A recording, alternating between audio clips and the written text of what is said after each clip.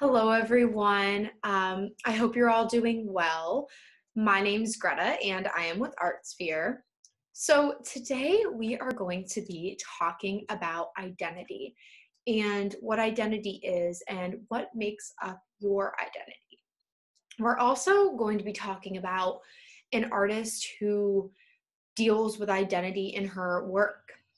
So the artist that we are talking about today is Kara Walker, and she creates these iconic silhouettes that deal with identity throughout American history. And these dive into issues of gender and race and stereotype and just pieces of the American identity that she wants to talk about and is important to her. So we are going to create our own silhouettes dealing with our own identity. So that begins the question of what is identity? Identity makes up who you are. This can be personality traits, your aspirations, things that you like, things that you're good at. This can be your culture, your religion, your family. All of these things make up who you are. And your identity is forever and constantly evolving. So your identity changes as you get older and as you grow and as you learn and as you experience things. So these are some really big questions, and this lesson just kind of gets us starting to think about these things and to explore who we are. So the materials we're going to need for this lesson are going to be a pencil, a pair of scissors, 2 pieces of paper, one dark and one light, some glue, and a sketchbook or a piece of paper to write in. So the first step we're going to take with this lesson is we're going to start to think about 5 characteristics that make up our identity.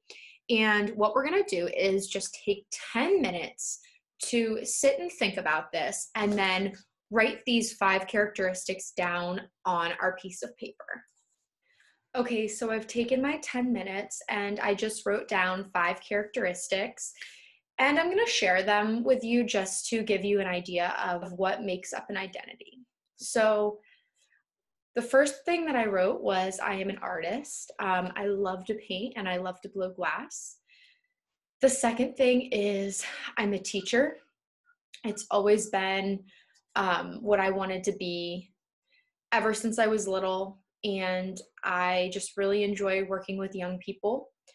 Number 3, I'm super family oriented. I just adore my family and we're really close. It means everything to me. Number 4, I have a very deep connection with nature.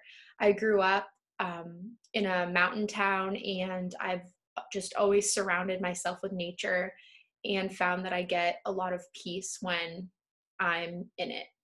And then 5th, I am very adventurous and I really enjoy trying new things. So those are just 5 pieces of my identity.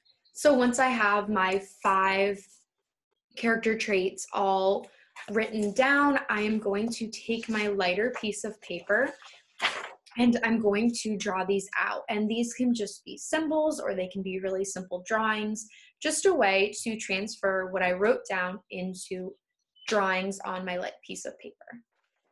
So here are my simple drawings, and I created some symbols to represent what I wrote down, but then I also just did like little caricatures. And I also did mine in black Sharpie just so you guys could see, but I would recommend drawing these out in pencil. So once I have those, I am just going to cut them out. So I'm all finished cutting out my little symbols, and now I'm going to move on to my black paper and my final step, which is just going to be gluing the little symbols down to the black piece of paper.